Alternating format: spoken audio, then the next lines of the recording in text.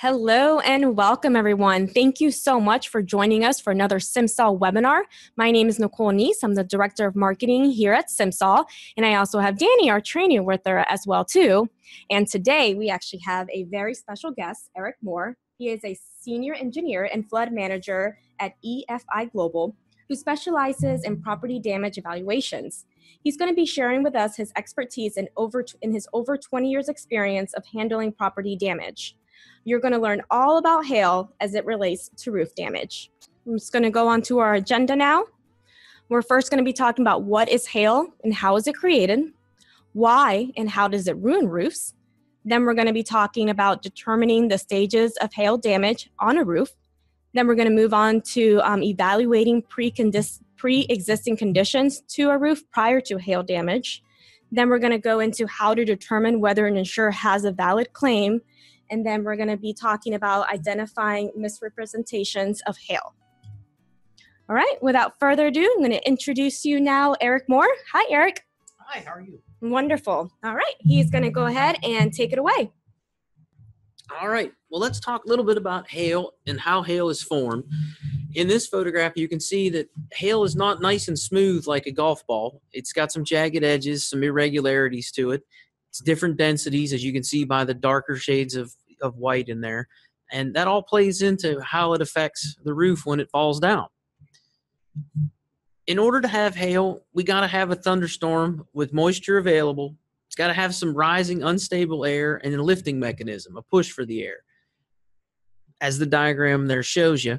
And mainly we have these situations in the Midwest coming out of the Rocky Mountains. You get that Gulf of Mexico moisture mixing with the downdrafts from the Rockies, and we start to have some pretty good-sized thunderstorms. For the hailstone to develop, it develops in layers. They consist of transparent and translucent layers, very small, usually about 0.04 of an inch or so in thickness, and they develop by freezing based on their position in the cloud. These little particles clump together. They get picked up by the updraft and lifted, sometimes in excess of 40 or 50,000 feet. And as they get clumped together, they fall back down, and this cycle continues until the hailstone is so large that the updraft can't pick it up anymore, and it falls down and gravity takes over. Usually you see this in a lot of thunderstorms that are very high, cloud tops in excess of 40 or 50,000 feet. So you got to have some pretty big storms to have some hail formation. Normally the hail event, a few minutes, maybe 15 minutes in length at most. Significant size hail, we're talking 3/4 of an inch and up, can do damage to automobiles, planes, skylights, livestock, even crop damage. I've seen fields of corn flattened, lots of dead cows that got caught out in a hailstorm. You can have hail upwards of 6 inches in diameter and weigh over 1 pound. I mean, that's the kind of hail you'll be picking up off of your coffee table, not so much worried about your roof. But it's more common in mid-latitude regions than in the tropics, because the tropics are usually too warm and we don't usually generate those types of high cloud tops. So where can we find, this is Danny, by the way, where can we find this information? Is it out there on the web, easily identifiable, where we can look at a web page? Can you recommend some pages to look at? Yes, I'll send you some information later on, but a lot of information is found through the National Climatic Data Center or also through National Weather Service. It can be a little difficult to track down, but usually older hailstorms, once the National Weather Service verifies all the reports, they're usually easy to get to. Something that happened 90 days ago or further in the past, anything within 90 days, it's a little more difficult to track down, only because a lot of the reports haven't been verified and adequately reported yet. So with a hailstorm, usually they refer to it as a streak or a swath. That's the pattern of the falling hail or fallen hail, depending on what we're talking about.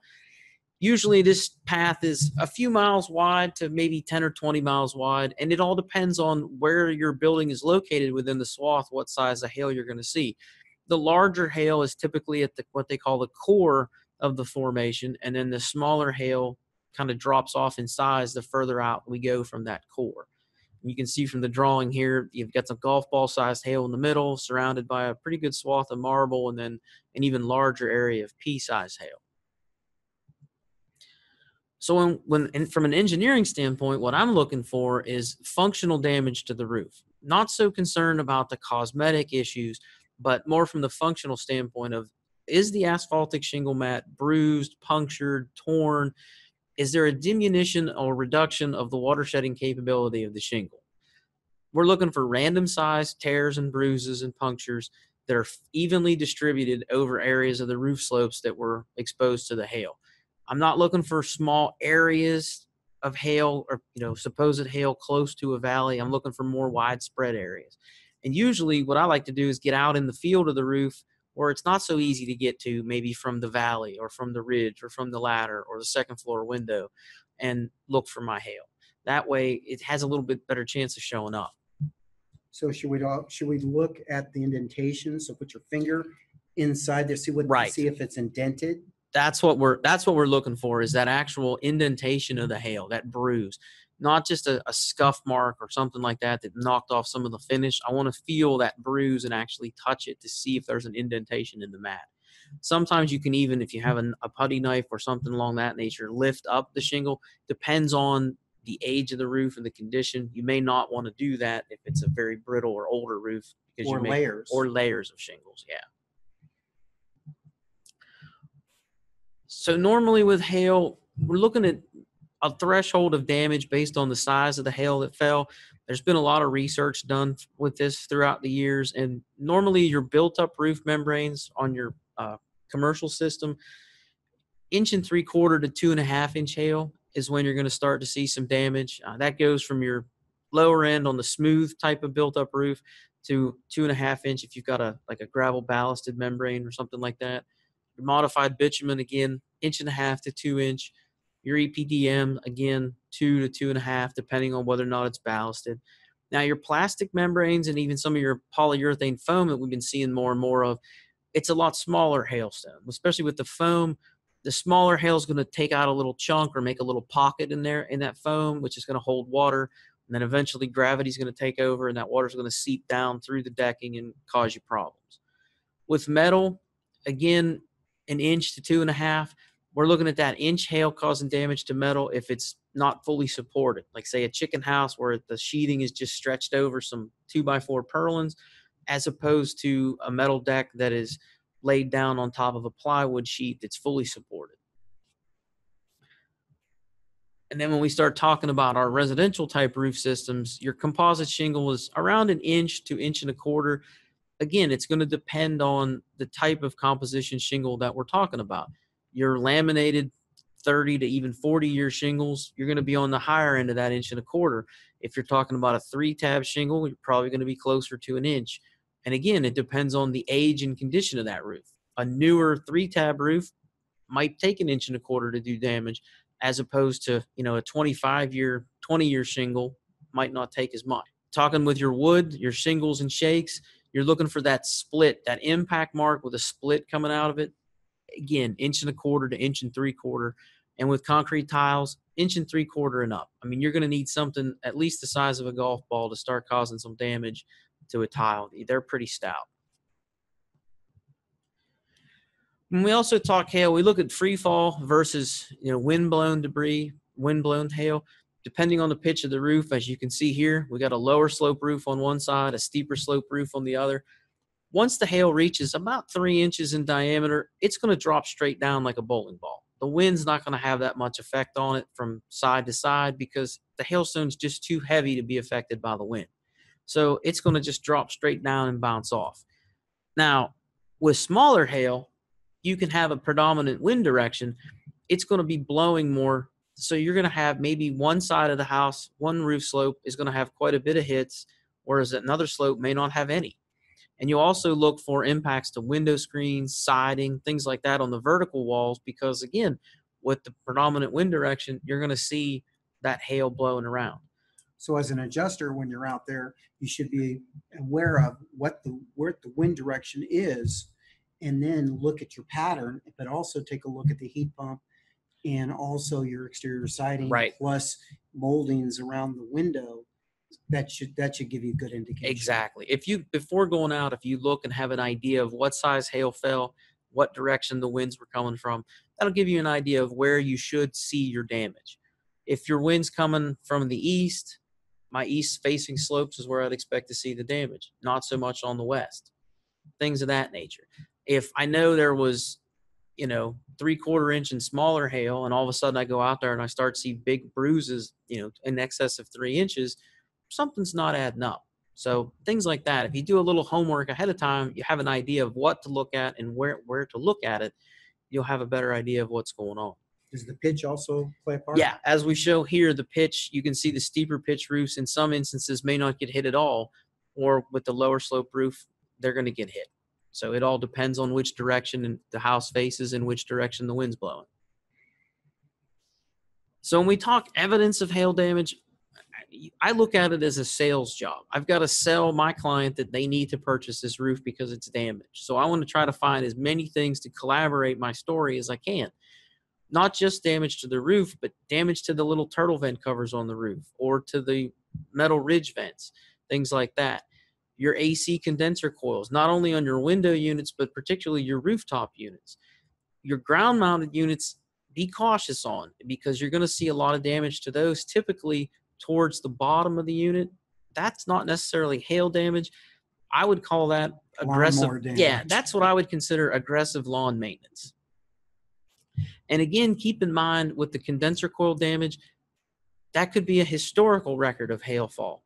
You may have had a hailstorm at that site 3 years ago that condenser coil wasn't repaired. The fins weren't combed back out or wasn't replaced. So keep that in mind too. You may be in a situation where, well, I had smaller hail this time, and these are larger hailstones from a previous storm, or vice versa. That's a real good point.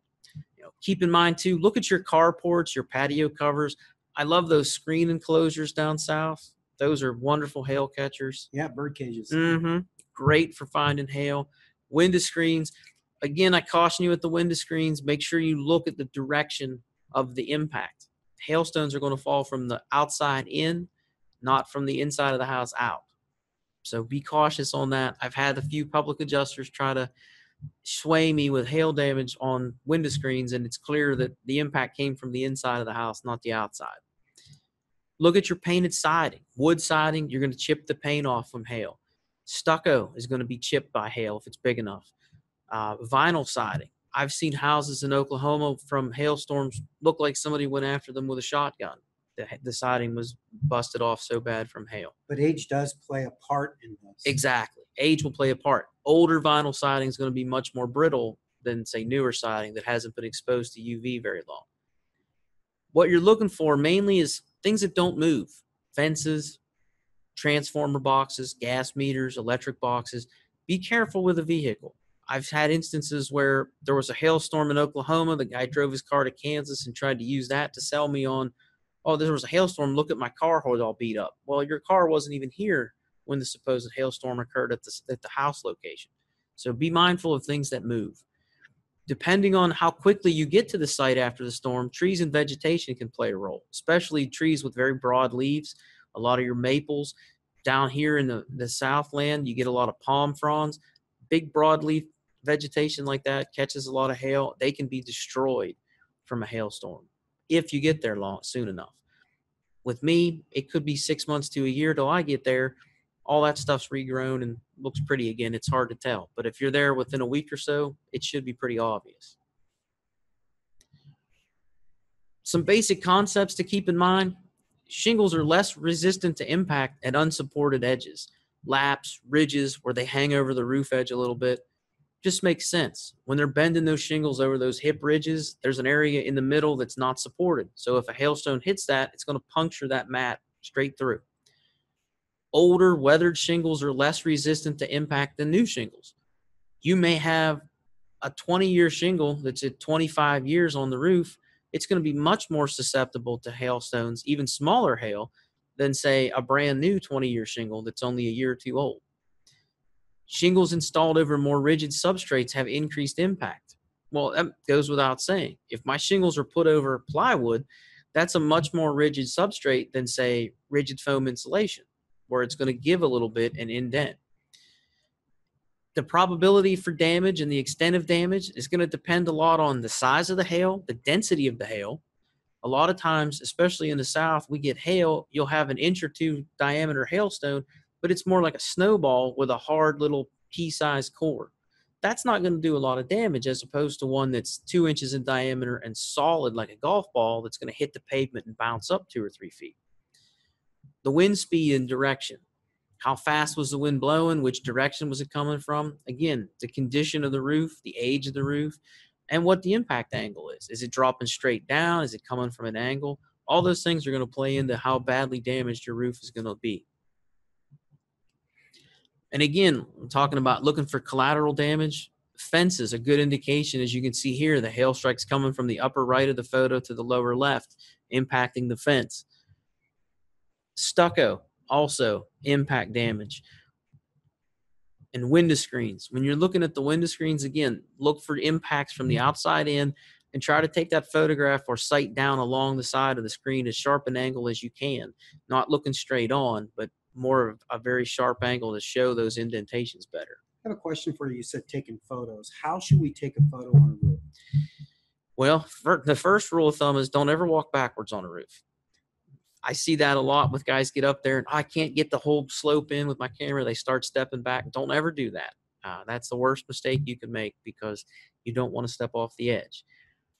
I like to take my photographs very far away and then start creeping in, maybe 3 or 4 at a time to get into a certain location. So when I go back and review my pictures, I can follow them along. I try to take my pictures from one direction all the time. I usually start right to left. So if somebody picks up my photographs, they'll know he always goes right to left. And I follow that around the outside of the house. Just like doing interiors. Interiors, right, the same way. When you take pictures of supposed hail hits on a roof, try to put something in the photograph to show scale. A lot of my pictures, I like to use a quarter. That's readily available. Everybody's familiar with it. And it's about 1 inch in diameter. So you have an idea for size reference. You take a picture of a close-up view where I can't see the edge of the shingle, I have no idea how to judge that size. Is that a 1/4 inch hit or a 4 inch hit? There's no way to show that. So just some tips to keep in mind. What about, do you ever set your camera to a macro type of operation so you can really zoom in so you can see what the texture is? Yes, when you're taking your close-up pictures on the roof, be sure to set your camera to the macro setting. It's usually the little flower on the camera, and have the zoom set all the way out, not all the way in, so you get a really close-up, good focused photograph, and you'll be able to zoom in and look at that photograph later, even at a granule by granule look to help you decide. What about a circle? Do you ever draw a circle? I do. Sometimes I draw circles, like to get up there and chalk up the roof. But again, you got to have something in the picture to show scale. Here's a photograph, again, talking about your hail hits to your condenser coils up on the roof. Again, like I said, keep in mind, this could be 1 hailstorm. This could be 5 hailstorms. You never know. What about the color? Would the color be a good indication of the age? The color could be a good indication of the age. You know, newer strikes are going to be shinier and like on the black asphalt mat, a little glossier. Older strikes on metal going to have a little corrosion, a little more dull finish. Same thing with on the asphalt. They might be a little gray color. You might have some white fibers showing through depending on how old it is. But again, especially with the metal, keep in mind that they may discolor, they may not. Aluminum's not going to discolor. So that's a possibility. But again, if you know you're going out to look at a hailstorm that was predominantly 2 inch hail and you see a bunch of hits that are 1/2 inch and less, prior condition, that may be a different storm, a prior storm event. So keep those things in mind. Now, hail is difficult to show in a setting. Even if you were sitting across the table from me, it's difficult to describe unless you touch it. Today and age, everybody's about a drone and flying the roof for safety and this and that. And that's great for looking for wind damage. But with hail damage, you physically have to touch it and put your finger in the indentation and feel it.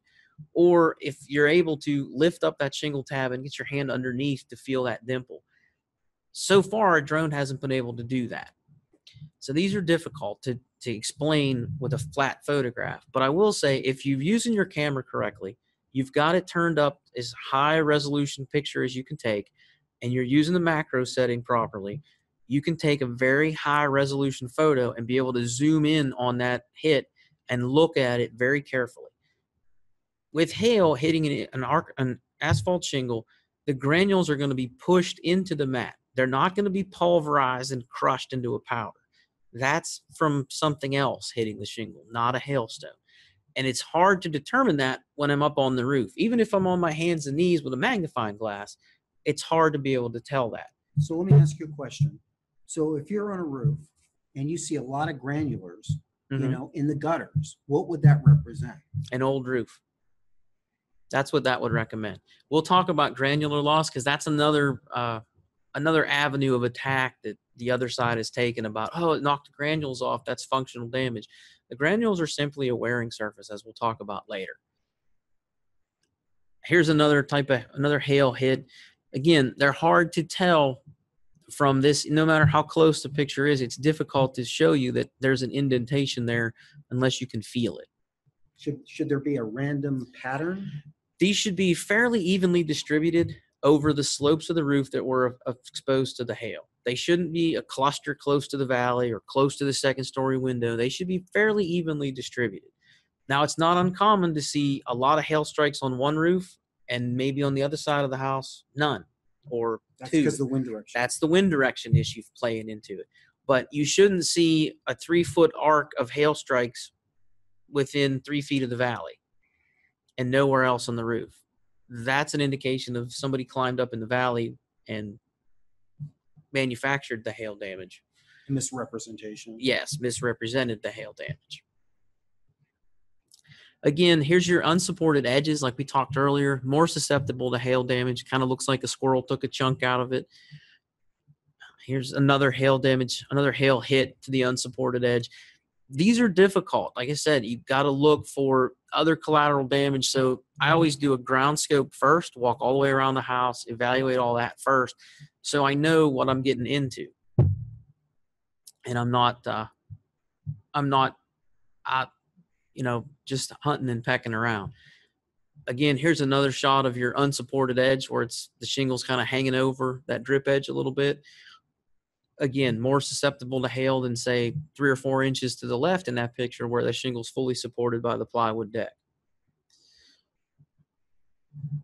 Talking about your commercial roofing, with your single ply membranes, you want to see a radial type impact like we got here, these concentric circles where something fell from above and impacted the roof. You don't want to see linear cuts or things like that. You're looking for these types of markings where it's a radial impact, concentric circles coming out. One circle, a smaller circle inside a bigger one, a bigger one, and a bigger one. That's what you're looking for. And again, notice we've got a tape measure in there to kind of show some scale.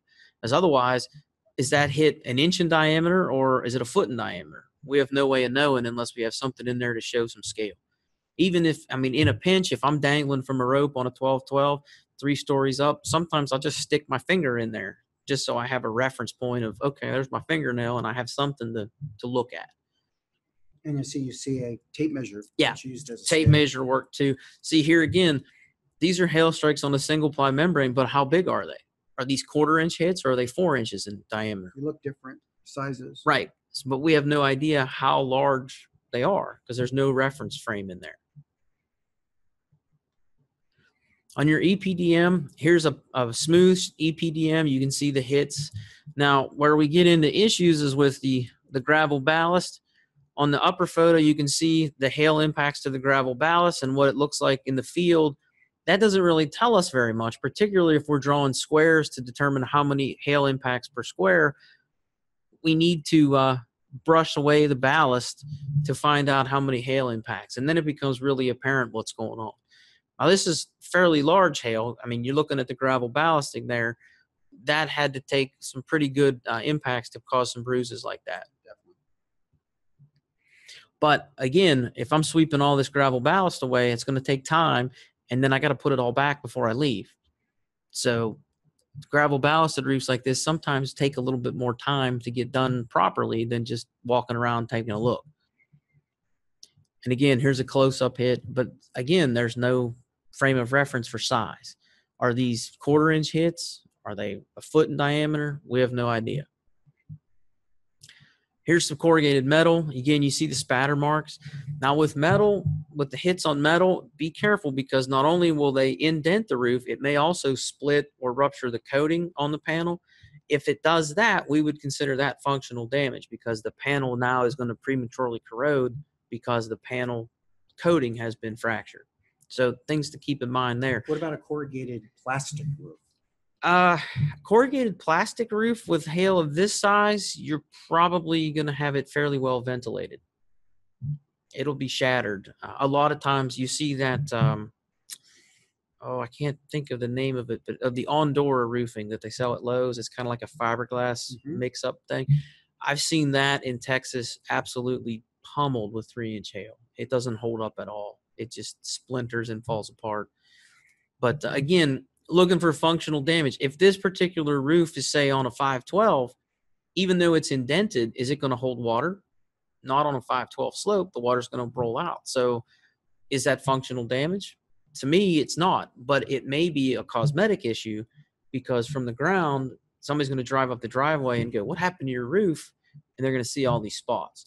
So that's where, from an engineering and an adjusting standpoint, we may have a little. It's going to be a call on that one by the adjuster. Yeah, the adjuster on that one is going to have to adjust. So we talk about spot defects. You can see in the lower corner there, these are often mistaken as hail. A lot of contractors get up on the roof, see this, oh, I've got hail. There's no fracture or split or bruising of the underlying mat like there would be from a hail impact. It's just a spot where there's no granules. This could be caused by a footfall, from rain, from wear, could be from an object blowing across and impacting it. It could just be where the shingle was manufactured and maybe there was an impurity on the mat that didn't allow the granules to stick there. They're designed to be lost during the life of the roof. It's a wearing surface. All the granules are on the shingles for 2 reasons: to protect the asphaltic mat underneath from the UV exposure and for cosmetic reasons to give it color. That's it. After the granules are lost, the granules are still embedded in the coating. There's just not enough there to adequately protect for the life of the mat. I've actually done roof inspections on shingles that have no granules left, and they're so old, the mat had bleached white. Now, that's a roof, I don't care what the slope is, unless it's 1 on 12, I'm not climbing it because there's no traction at all. And if you have any moisture on your shoes whatsoever, you're going on the ground. There's nothing there. You want to talk about a roof that's exceeded its life expectancy. But the granule displacement does not reduce the water shedding characteristics of the roof or shorten the lifespan. So that argument of, oh, there's granules in the gutter. There's granules in the gutter of every shingled roof as soon as they put it up. Yeah, I mean, in fact, most of the granule loss that's going to occurs with installation. Yeah, during installation, within 2 or 3 weeks of installation, because they're new and they're shaking them off and everything. So it's not uncommon. This happens all the time. It's not considered damage per se. You know, again, the granule loss, it's normal. It's designed to be lost. It's not anything that causes any kind of damage or shortens the lifespan of the roof whatsoever. So let's talk about what is hail no. Because we know what hail is and we've seen what hail can do and where to look for it, but let's look at what is out there that is misrepresented as hail. This is mechanical damage. Again, you can see it's all in a valley. It's very close to the valley. It's easy to get to. Notice even if somebody's trying to be random, there's still a random a pattern to it. But look, if you take a look at this photograph up in your top sections, you have no strikes at all. Exactly. And this was somebody hanging in a valley of a very steep slope roof that wasn't comfortable in high places going out into the field. So these strikes are all within about 3 to 4 feet of that valley, as far out as that person could reach with their arm and the hammer to make these indentations. That's when you do the roof, try to either do a roof sketch, or if you get a satellite image or something like that that gives you a roof sketch, take that with you and map the damage that you see. A lot of times things like this will jump out at you. If all my damage is clustered near the valleys, it's not random. I see this roof has been walked on because I see the discoloration Yes, that is up where all these hail hits exactly. are, or supposedly misrepresentation of hail hits. And when you got a steep slope roof, where do you tend to walk and traverse it? You try Right to up on right at the eave of the roof. right. You try to hang to the valleys, Right, because valleys in the eave of the roof. right. On this one, again, here we've got a clear cut pattern. You can see the shingle hits are right in line. They're almost exactly in the same spot on each shingle. And again, hail hits are not going to be perfectly circular. They're certainly not going to cut the mat like these do. You see that center one? It's actually cutting the mat. I think I've got a closer view. No, I don't. It actually penetrated the mat. That doesn't happen very often with hail hits, particularly of this size. It's not going to penetrate the mat and cut the mat. Smaller size wood? No, larger size, actually. Larger size, okay. More dense hail. And again, you can see the quote-unquote random pattern here. These are all mechanical damage. Here's the picture I was referring to earlier, where you can see the hit has actually penetrated the mat and torn the mat. That is not a hail strike. In fact, this particular one was, if you can see, it's kind of looks like painted. Yes, it looks a little bit like a capital D. That's actually from a woman's high heel shoe, the high heel impacting the roof deck. This one, again, is mechanical damage. You can see it's kind of a gouge. This particular one, the contractor was digging at the roof with a quarter that he had in his pocket and gouging out sections of the roof. But you can see with the close-up high-res photograph, we can get into the granular level, and you can almost see the ridges of the side of the quarter embedded in the asphalt there in the photograph, which you wouldn't be able to see if you were standing up, 4 or 5 feet above it, looking down, trying to zoom in. You wouldn't be able to get that level of detail. And here again, more mechanical damage, more gouges. Now, even mechanical damage is not just limited to the shingles. This is a ridge vent, a light gauge metal ridge vent on the roof. Again, see my dirty fingernail sticking in there for some scale. But notice the rectangular shape of the indentation and those linear striations. This was caused by the blade of a regular screwdriver. Somebody stabbing at it, the metal with a screwdriver, and it kind of skipped a little bit. That's what made the linear striations. But they're trying to manufacture hail damage and misrepresent hail to say, oh, look, there's collateral damage. No, this is somebody hitting the ridge vent with a screwdriver. I would call this vandalism. And again, here's some mechanical damage. This is a tree overhanging the edge of the roof. And the other thing to notice here is look how many layers of shingles we got there. Yeah, but look at our nail. Yeah. It's all rusted. How long do you think that's been out there? This is not a new, recently exposed piece of roof either. It's been there a while. But I think that's the last slide I got. Yeah. So one thing that I hear you right, Eric, is that we have to account for, I always call it the TALCPD. What the heck that is? That's going to be the type of the roof, the age of the roof, the layers, the condition, the pitch, and the drip edge. Mm-hmm. Okay. So I have a couple questions for you. So why is the drip edge so important, and how does it play in identifying hail? Well, the drip edge at the edge of the roof like that, the metal exposed will show hail impact sometimes. Depending on which way the wind's blowing and what size of hail, it'll be impacted by the hail damage. So that's an important characteristic. Plus, it's also important to look at the edge of the roof to see how many layers of shingles you're dealing with. I've seen roofs that have, by code, you're not supposed to have more than 2 layers. I've seen as many as 5. So it's not uncommon. And I would check every slope if I could, because it's not uncommon in some areas where, oh, I've got a problem here, I'll just put some more shingles over it.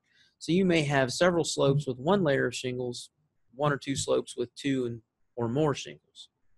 So just one of those details to keep in mind. And we also need to check our surroundings, because that is a good indication of what's happening on the roof, as well as, and check other buildings as well, right? Yes, particularly looking at for wind damage. If you're up, I always go to the highest point on the roof and take photographs in a 360-degree arc around the building to see if I can notice anything else, because typically wind and hail is not going to just affect the subject building. It's going to affect other buildings around. If you can see over the fence or next door, they may have some corresponding damage as well. Okay, so maybe we'll start to chive in with some of our users. If you have any questions, Nicole is going to read off the question, and Eric will answer it. Okay. We just have one right now, but I think we did actually address this. Is an excessive amount of granulars in the gutter is a good indication of damage? I think you went into that as far as that just happens, but do you want to expand on that? Yeah, sure. The granule loss, like we talked about, is not the granules are meant to be a wearing surface and to come off the roof over its lifespan. So an excessive amount of granules in the gutter would not necessarily be an indication of any kind of damage. That would just be an indication of perhaps a roof with some age on it that the granules are starting to accumulate, or it could also indicate a problem with the lack of slope in the gutters, that you're having some slow flow and causing some of that debris to settle out of the flow of the gutters. All right. And here I have how many strikes per square foot of shingles do most insurance carriers prefer to see before they're replaced? If like a 2,000 square foot roof was damaged to only half due to wind direction, are most carriers paying for the entire roof? Well, the way I would address that from my standpoint, I don't write the checks or anything like that. What we would do is draw what we call a test square on each face of the roof, north, south, east, and west. And a test square is typically a 10-foot by 10-foot area, represents 100 square feet or 1 square of roofing. And we would randomly draw those 10 square foot areas or 100 square foot areas, and then count very carefully within those areas all the hail strikes and report that in our report if there indeed was hailfall at the site that caused damage. From my experience, every carrier is different as far as the number of hits per square and what triggers coverage. I've seen some that if there's 1 hit per square, that triggers a new roof. And I've seen others that it's been as high as 30 hits per square. So there's really no set standard. It's all individual carrier policies, what they consider to be damage and how much and how severe. Like I said, I wish I had better answers there, but that's as good as I can get. Adjuster and carrier decision that they Correct. come up, correct? Yes. You're just providing the. Yes, we would just provide the information, and it'd be up to those folks to determine from the information provided whether or not to replace. I have a couple questions. Sure. So when you get a hail hit, like for example, maybe on a clay roof, how does that play into it? Will that cause more damage on the sheathing because it's a clay surface, and then you also have rain accompanied with hail, correct? Correct. Normally with a tile roof such as that, whether it's concrete or clay, the water shedding mechanism is the membrane underneath the tiles. So if the tiles are damaged by hail, that wouldn't necessarily mean you have an interior leak. So right we still away. have water, we still have moisture barrier. Yes. Yeah. You still have either a modified bitumen membrane or some type of rolled roofing underneath the tiles on top of the deck to provide your waterproof surface. The tile itself would definitely be shattered by hail, clay in particular, because it is rather fragile and difficult to even walk on, let alone to stand up to hail. The problem I've run into lately with clay roofs is they're also very difficult to repair because of matching the clay tiles and building issues, building code issues, and things of that nature with wind uplift, depending on where in the country you're at. So you're going to really pay for a clay roof then, Clay roofs if it is by hail. Yeah, clay roofs are somewhat difficult. Do we have any more questions, Nicole? I do have one here. Could you touch on blistering on composition shields versus a hail strike? Yeah, we talked earlier about the spot defects. Those are typically blisters that have broken or ruptured open. Sometimes you'll get them where there's actual blisters that haven't ruptured yet. They'll actually look like a little raised bump on the shingle. That's typically from the manufacturer of the shingles. There's volatiles that are released over time, and they get trapped in the asphaltic membrane, and they'll burst. That's a manufacturing defect, not so much necessarily from a hail strike. Again, we're going back to the hail strike. It's got to puncture the mat, and that puncture has got to be a dimple or an indentation from the top side down. So a blister is going to manifest itself as kind of a rupture from the inside out. That's going to be a different type of damage profile that wouldn't necessarily be consistent with hail strikes.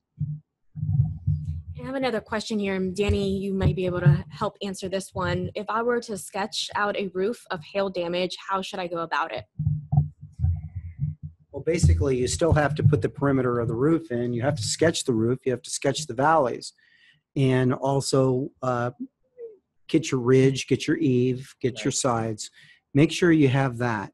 Then usually what I do is if I have different, I would name my slopes. So I have a north, east, west, south, or actually in a valley, I can identify a certain valley or something of that nature. But once you do that, you can actually start making little circles within the Simsol system. If you are using Simsol, go into your sketching program and use the circle or the eclipse, and then you can just draw the circles where you think your hail hits are. And then if it's really damaged, I'll come up and put some color in that area. And so that would easily identify that area and that slope. Yeah, what you're looking for by the drawing is to try to see if the impacts that you're noticing are in a random distributed pattern fairly evenly over the roof surface, or are there clusters of damage? Such like, oh, we got a little cluster here near the valley that's easy to get to, or it's right outside the second floor window that he can reach out the window and get to, or maybe everything's within 3 or 4 feet of the roof edge because they were on a ladder and they reached up. That's as far as they could get. Things of that nature is what you're looking for. And they'll be easy to identify. Once you map the damage, you'll be able to identify those little pockets versus, oh, this looks fairly randomly distributed, fairly evenly, as opposed to I've got a little bit here, a little bit there. So that'll help you with determining whether or not you even have hail at the site. All right, we have another question here. Can you talk about metal roofs again with hail dents? When a roofer says the dent will rust out and that is damage, what is your opinion on that? And is it damage or not? Well, the question, that's a difficult question to answer because as an engineer, I have a different definition of damage than what the adjuster would. The adjuster is not only concerned with functional, but also cosmetic. I'm just looking at functional, particularly on a metal roof.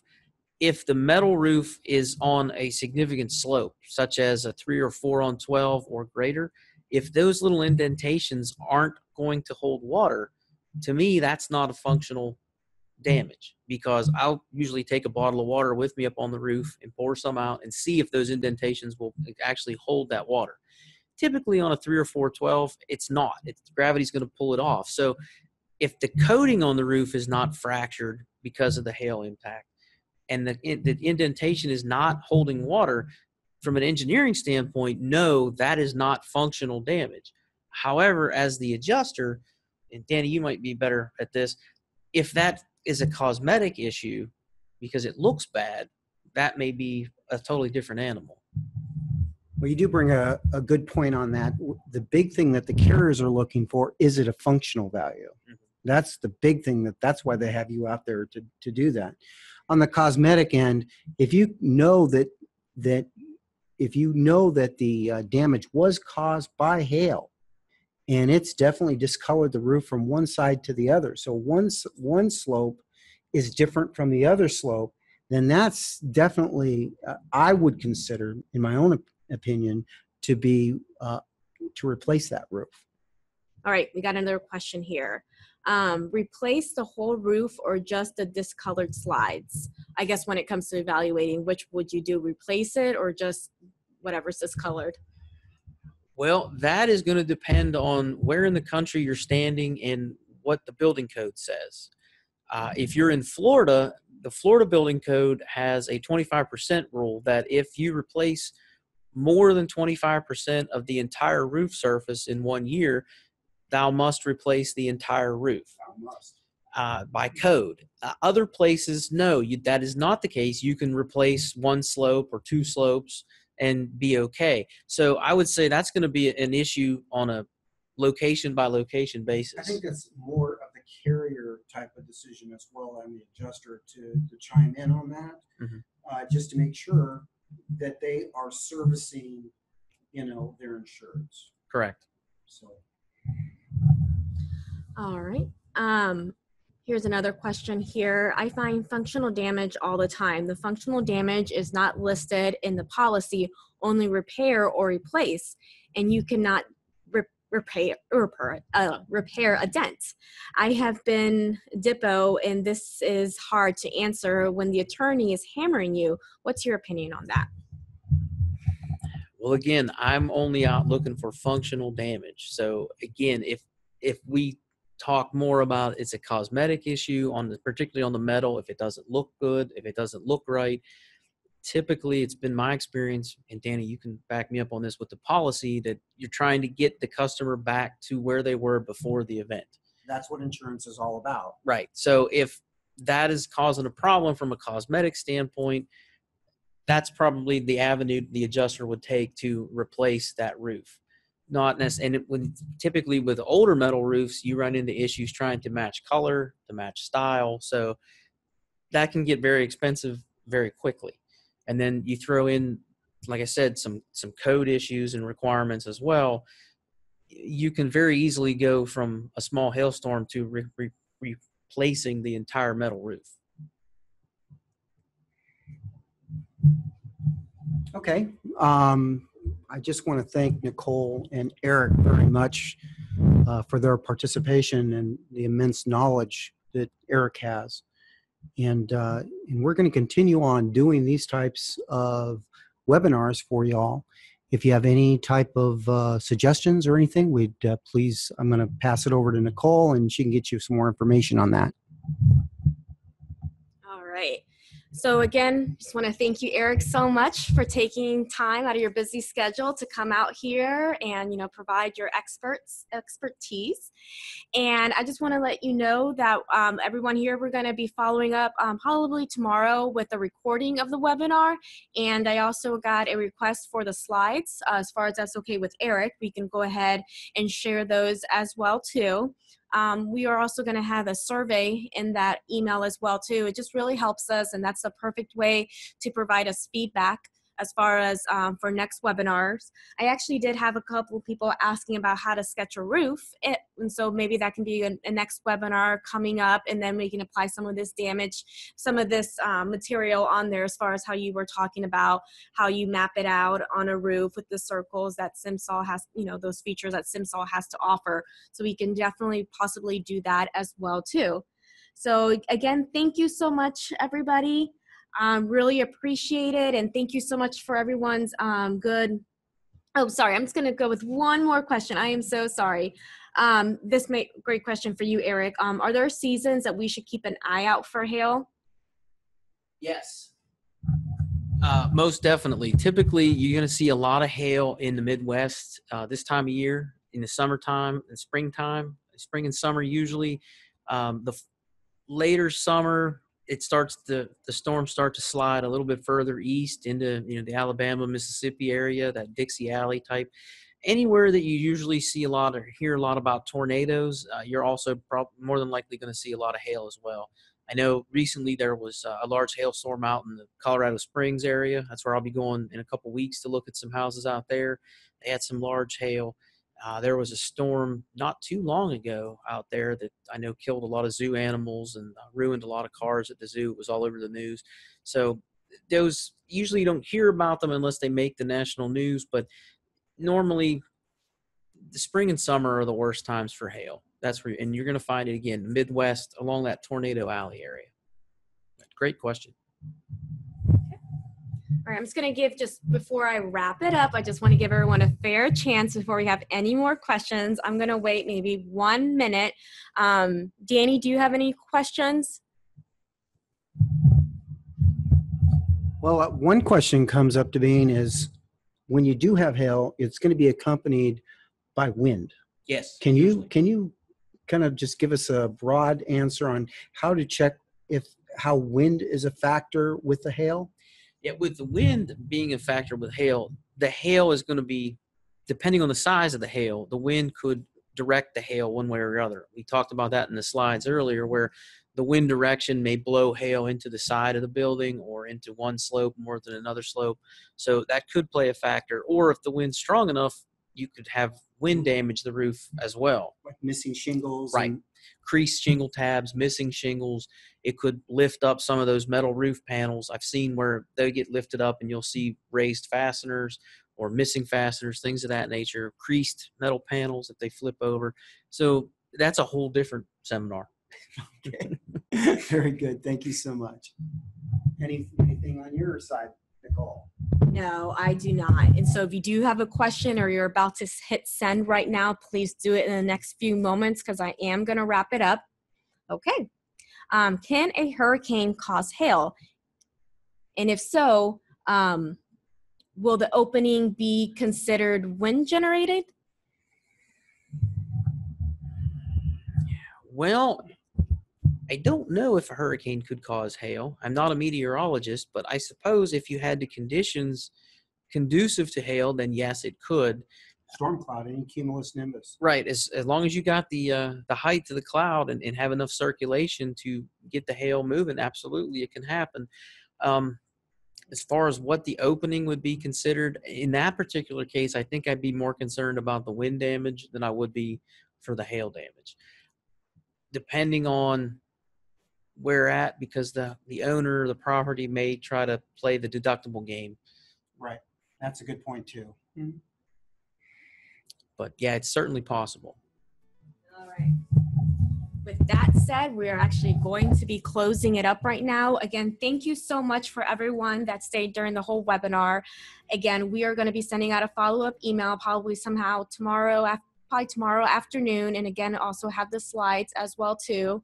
And thank you so much. Everyone have a great weekend. Bye-bye.